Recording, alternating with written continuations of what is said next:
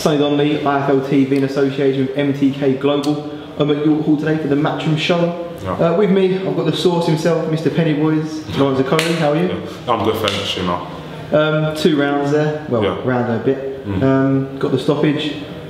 Not the best calibre of opponent, and not but like I said, you're still learning. But got the job done today.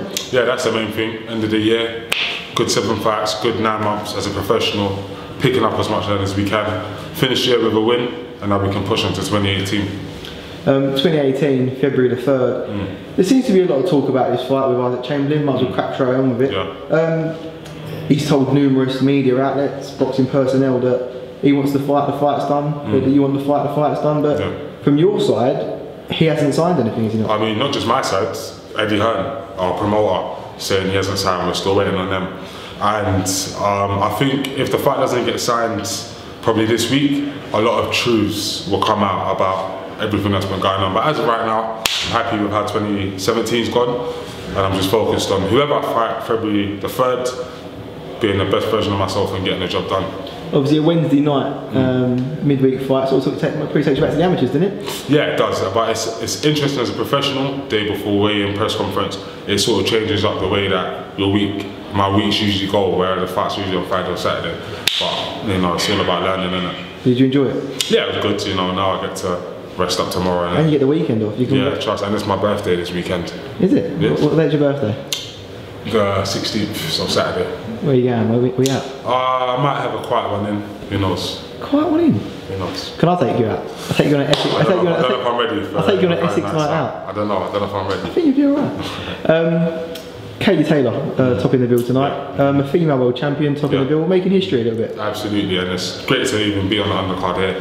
Can't wait to actually watch. I'm excited. She's got a good, strong opponent here, so it's going to show a lot about her, and it's a good opportunity for Katie Taylor to, you know, really put on a great performance. There's been a lot of talk about the heavyweight division yesterday. Mr. Tyson Fury cleared by the UK anti-doping, so he's free to fight. Obviously, he's got a long road ahead to lose the weight he's got, but potentially, if that super fight did happen between him and your friend Josh, I mean, how could you see that one going? I mean, my friend Josh, that means you already know which way I'm leaning. But I think it depends how well Tyson Fury comes back after this layoff. It could be an interesting fight in the sense that, you know, Fury's long, awkward, but I think Joshua's mentality and ferociousness will be what gets him the victory in that fight. Is there any heavyweight you can see troubling Joshua at the minute? Not at the moment. On the nice, obviously, Deontay Wilder is, you know, a dangerous fight for anybody, but you know, with simple boxing, I think he'll do great.